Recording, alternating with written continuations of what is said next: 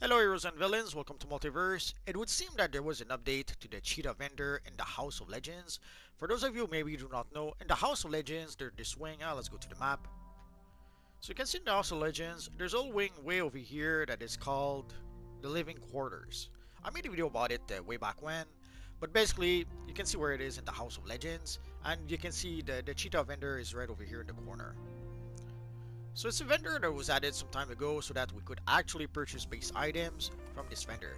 We could actually purchase base items from various vendors, like we could purchase base items from the Earth 3 vendors, from the Titan vendor, and a whole bunch of other vendors. But they decided to give us the one vendor over here where we could get a whole bunch, well, pretty much all those base items. As time goes by, they are supposed to add more and more items to this vendor, and apparently they just added some new items. Let's take a look. Come on, pay up. My expeditions don't fund themselves, you know. So if you look to the top right of the screen, you can see like a Dark Knight's R2.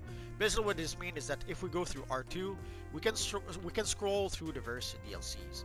So these are the base items for the various DLCs.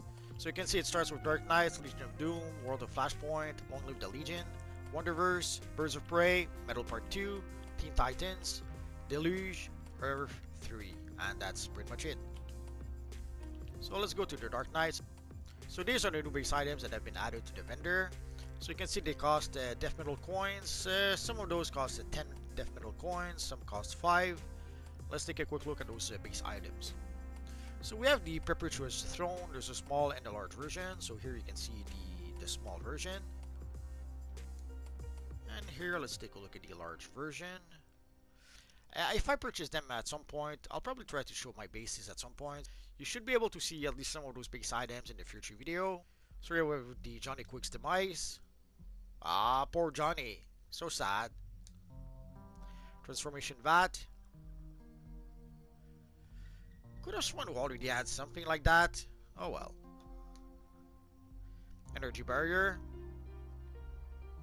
So that's some sort of energy fence or something. Rock flat. I won't be able to show it to you properly. Rock oblong. So I guess they've added a whole bunch of rocks for whatever reasons. Some sand. Some sand small. And that is pretty much it. So these are the new items that have been added with the Dark Knights DLC. Not sure why we did not get the base items as soon as the DLC came out. Somehow it took a while before we actually got those items, but now here we are. There is another way to be able to get those items. Let's use Perpetuous Throne as an example. If somehow you don't want to play the Dark Knights DLC, or you cannot play the Dark Knights DLC for whatever reason, you should be able to get some of those items from the broker. Basically, you can purchase those items from the vendor and then sell them on the broker. Let's take a look. So here people are trying to sell the Perpetuous Throne for 50 million. And there's only the small version of the throne, so I guess people are not trying to sell the big version for some reason. A question I often get is, Multiverse, how can I make money in this universe online?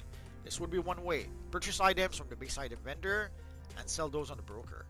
So there you go guys. So just a quick video to let you know that they have added some items to the base item vendor, to the Cheetah vendor. Again, as time goes by, they're supposed to add more and more base items to this vendor.